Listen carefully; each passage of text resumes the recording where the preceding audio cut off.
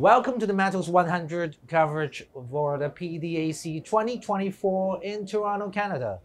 We have the president of PDAC, Dr. Raymond Goldie, here with us here.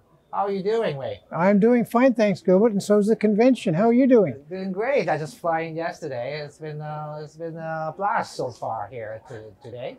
I'm glad to hear that. Yeah, so maybe I just start off by talking about your tenure here in PDAC. I know you served here for a few years in the vice president and now the president. So what kind of goals that you set out before and that you have achieved? Maybe you could share some of those goals with us here today. That's a good question, because when I was elected president, one of the things I noticed after starting to serve at first as a second vice president was that all the documents that relate to how we do business 10 years out of date, and they needed updating. So I spent most of my first 2 or 3 years working with some very talented other people as well, like Karen Reese, who's going to be following me as president in 1 year and 3 days' time. And we spent a lot of time taking the bylaws, the terms of reference for the committees, and all those documents to tell you how to run the organization on a day-to-day basis. And we got them approved by the board of directors. That was the toughest part.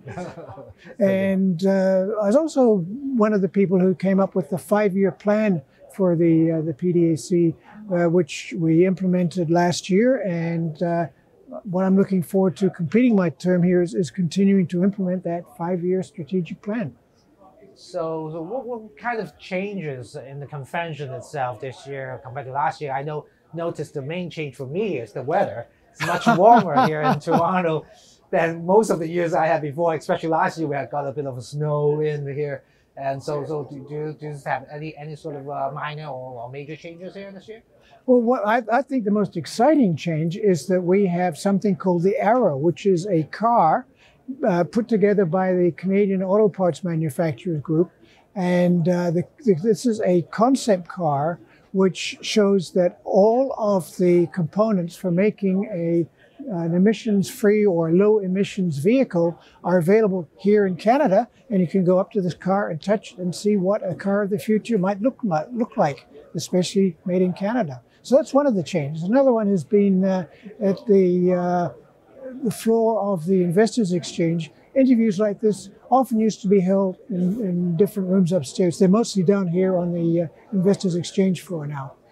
So I also noticed from your vast experience in the mining industry, in terms of the various roles that you're playing, you're directors from a lot of mining companies, junior companies as well. You have field geologists, analysts, economists for firms. So what are one of your favorites positions or roles that you enjoy the most? That's a very good question, because I have an answer of 2 of them. As a field geologist, I continue to be interested in field geology, and I've just come back from Iceland looking at the volcano that's just erupted there. So you can't get more field worky than seeing the earth Yes. erupting. And number 2, economist, well, that's helped me make some money on the market being an economist. So that's another favorite activity. Yeah, it's for the audience who don't know the difference between the field geologist and just a geologist. So make sure you are aware that the field geologist, you have to go to places that most of you probably won't dare to go to. So please. Well, well, I think that's one of the ways we encourage people to look into field geology as a career. Say, you will go places that Instagram has never been. Yes, indeed. So let's talk about the mining space, mining industry. So what the biggest challenge that you see in the mining industry as a whole? What do you think so? Gilbert, I actually see 3 challenges, and they're the same 3 challenges that we've always faced. Just every year the answers are different, but the 3 challenges are: how do we get access to land to explore on? How do we get access to capital to spend on that exploration? And how do we get access to good people to find mines and operate those mines? Okay, indeed.